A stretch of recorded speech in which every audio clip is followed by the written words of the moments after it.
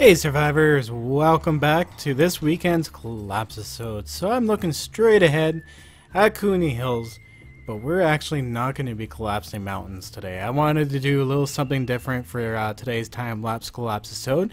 And once again, I do want to thank you guys, new and old, for coming out today's episode. My Saturday's episode of Cooney Hills, my 7 Days to Die playthrough on PC, is always a time-lapse, something to do along those lines of all the dirty work I have to do, because there is a lot behind the scenes that I do in between cuts.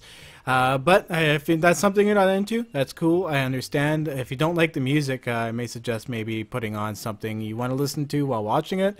That works as well. It's what I like to do sometimes while watching other people's content. But as usual, guys, this time we're not going to do the mountain. No, actually, not as usual. This time we're not going to do the mountain. Today, we're going to do this. We're taking this bad boy down.